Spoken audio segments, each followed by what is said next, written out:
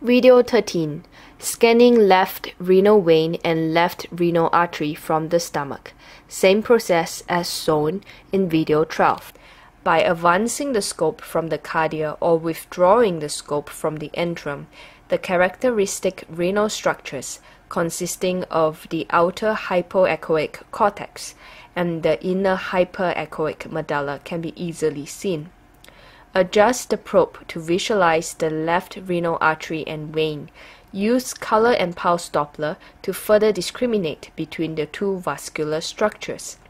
The left renal vein has a larger diameter and is nearer to the transducer, while the left renal artery is further from the transducer and has a hyperechoic thick wall.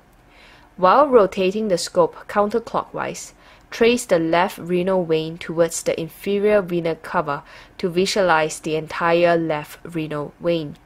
During this course, we can find that the left renal vein runs between the abdominal aorta and superior mesenteric artery, and that the left renal artery arises from the abdominal aorta. We can also scan the renal vessels from the aorta to the renal hilum by rotating the scope clockwise. In this video, we tracked the left renal vein and artery back and forth between the aorta and the renal hilum.